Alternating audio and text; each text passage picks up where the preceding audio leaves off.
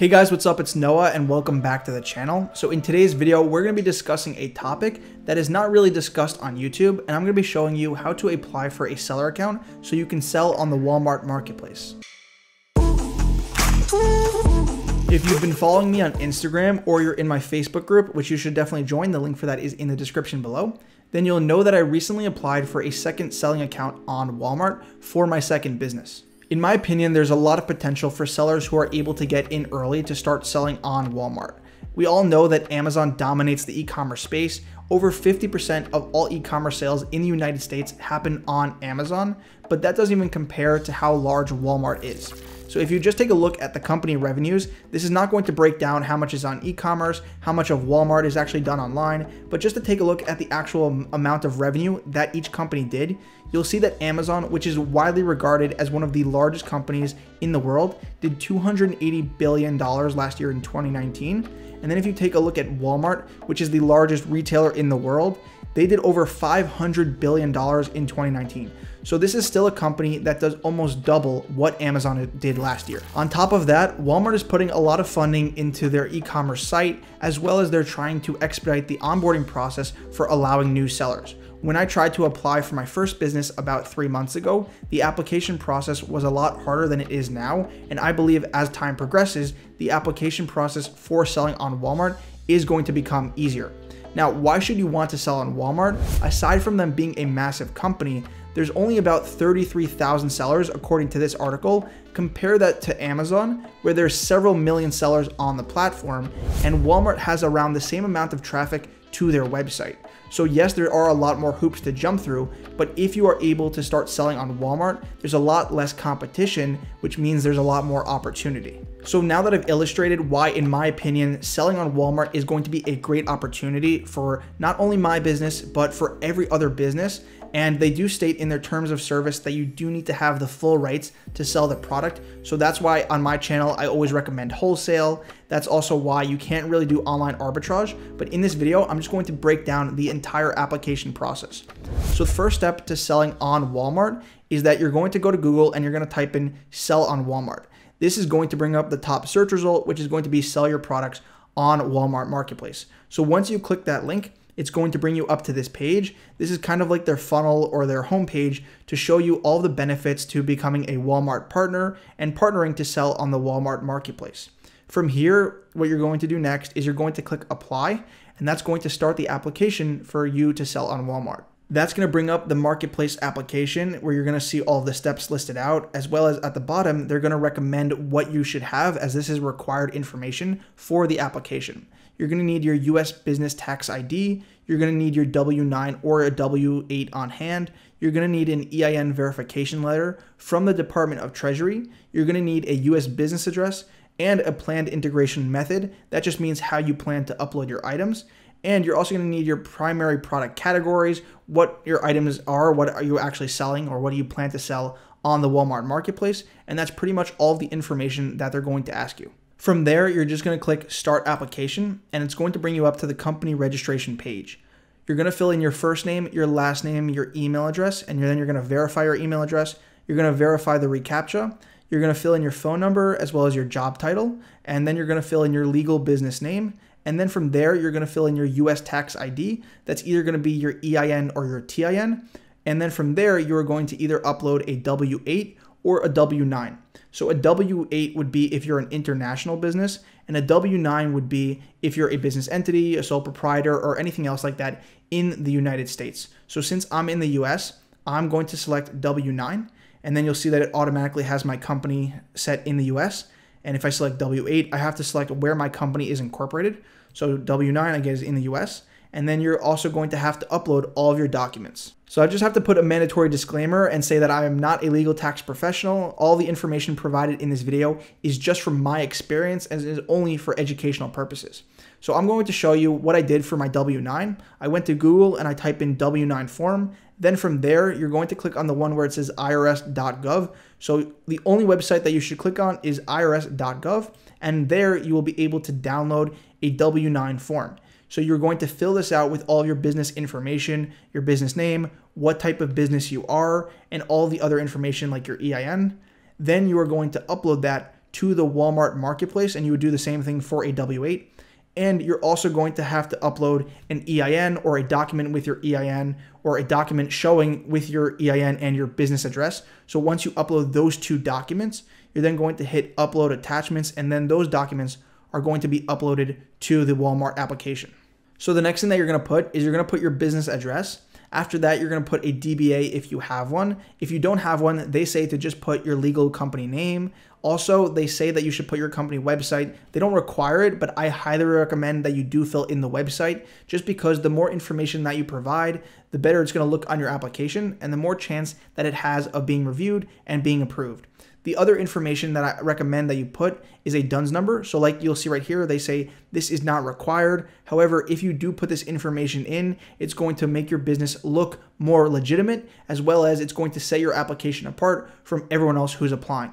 If you're not familiar with what a DUNS number is, it's a free number that you can register with Dun & Bradstreet. This is basically used for business credit and keeping track of your business. So what you can do is you can go on Dun & Bradstreet and you can register a number, and then you should get that I got mine within 2 weeks. So once you get that, then you can go ahead and you can register your number, put it in, and then after that, are you transporting goods from another country? So you can click no.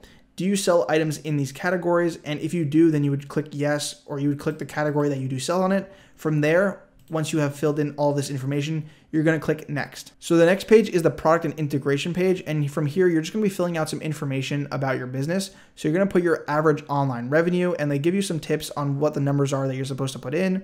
Then you just select the category. So, are you apparel and accessories, baby, beauty? Are you in computer and hardware? And then from there, you are also going to fill in your Amazon seller name, and you're going to put in your Amazon store URL. After that, you're going to put in your catalog size. Do you have 100 SKUs? Do you have 200 SKUs, 300 products? Whatever your catalog is, you're just going to be filling it in there. And what percent of your SKUs are refurbished? Mine was 0. And again, what percent of your SKUs do not have valid UPC codes? Again, that's 0 for me. What percent of your SKUs are used? 0 for me. So you would fill this in according to your business. And how are you planning to integrate with Walmart? So you can either go directly through portal. What this means is that you can use either API, you can use bulk upload, or you can single upload every product, or you can use a solution provider like Ecom Dash, Sellbrite, or you can use Channel Advisor, all of the lists that I showed you before. And so I went with using solution providers. You can go ahead and you can do direct through portal. And if you are going to use solution providers, then you're just going to select which one. So you can actually use API here. So I used Channel Advisor, which is right here, Channel Advisor. And if you were doing through API, maybe another software, then you would just select API. And then from there, you're going to select next, and it's going to bring you up to shipping and operations. So on the shipping and operations page, they're just going to ask you some information about how you ship products, as well as where your warehouse is located. So does your business have offices or warehouses outside of the US? Mine is going to be no, and you would of course put this according to your company. So select the state for your incorporation. So for me, that was in New Jersey. So whichever state you're incorporated in, that's what you would put. So I'm just going to select New Jersey, and then the year of foundation. So mine was in 2016. You would put whatever year that your company was founded in. And then can you fulfill orders by 2 p.m. Monday through Friday? For me, that is yes. Again, you would do this according to your information. So the next thing is current shipping methods, and then you're going to select all that apply. So for my business, it's UPS, FedEx, USPS, and FBA. And then if you use DHL or another one, then you would go ahead and select those. Then you would go ahead and you would verify your warehouse address. And then from there, you would go, why would you be a good fit for Walmart Marketplace? So what I put here for this information is that I put that my company sells on a lot of other marketplaces. I said that I sell on eBay. I offer my products on my own website. I offer my products on Amazon. And I think that I would be a great fit for the Walmart Marketplace because I have a lot of unique products that are currently offered on Walmart for higher prices. And I also have products that are not offered on Walmart. So this is a value proposition. You're just going to be listing out a few reasons as to why your business would be a good fit for Walmart. And you don't have to overdo it, but just list some reasons why you think that your business would do well on Walmart or why Walmart should accept you. So after you filled in all this information, you're just going to hit complete application, and then it's going to update your page, and then you're going to see whether or not you've completed the application.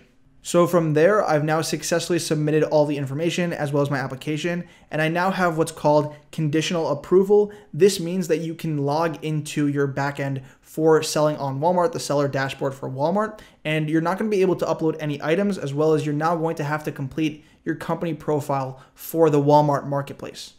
So to give you a quick overview of everything that you're going to need to do, this is going to be your account creation. So you're just going to have to go ahead, create a password, create security questions, and then you're going to create your account. And I also recommend that you do not use a Walmart account that already exists. Use a different email. And then from there, you're just going to sign the agreement. You're going to read through the terms of service.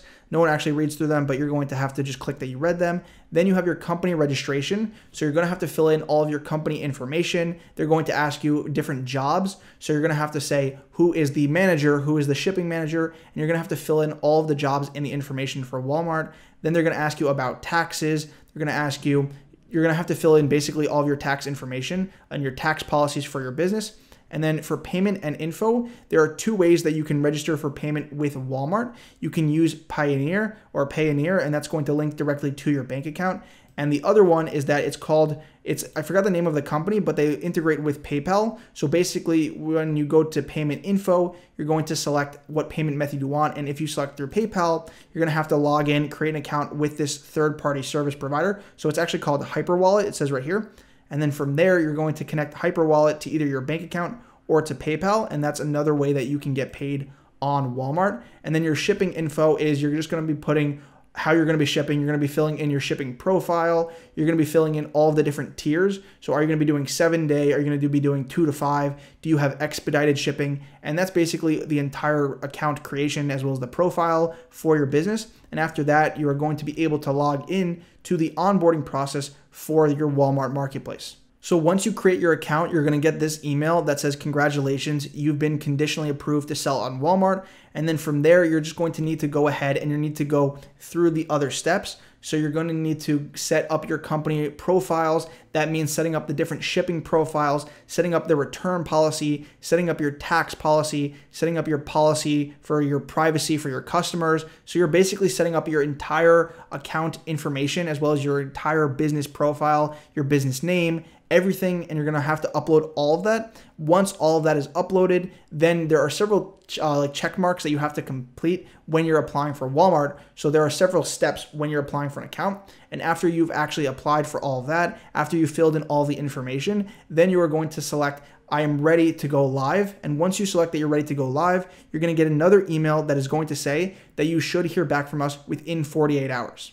So for me, it was actually not after 48 hours. What happened is that I contacted Walmart and they said that they were still going to get back to me. So it was actually about after a week. After a week, what happened is I received a call from the Walmart verification team. They called me up. They asked me about my name. They asked me my business name. They asked me the email address that I used to go ahead and sign up for the account, as well as a couple of other information. And then after all of that, and after I talked with them, they hung up, and then I got this email that said, congratulations, we've officially approved you for your Walmart Marketplace seller application.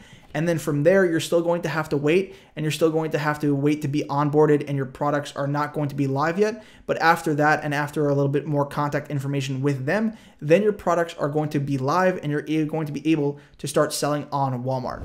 So that's basically the entire overview of how to apply to sell on Walmart. Of course, there is some other info. You're going to need to go and you're going to need to spend the time to fill in all of the company information, the profile, the different profile for your team, so your shipping team and everything like that, your tax information. But once you've filled in everything and you've clicked that you're ready to go live and you go through the onboarding process, then if you actually use a service provider and you use a software that can go ahead and bulk upload your items, it's relatively easy to get your items up on Walmart if you're using a software that can bulk uploading. If you're going to be doing it individually, it is pretty difficult. But like I said, just use a service provider, get your items up there, and then you can start selling on Walmart. So thank you guys for watching. I hope that you guys enjoyed this video. If you did, be sure to go ahead and smash the thumbs up button. Also subscribe if you're new. I make weekly content about wholesale and selling online. So I'll see you guys in the next video. Peace.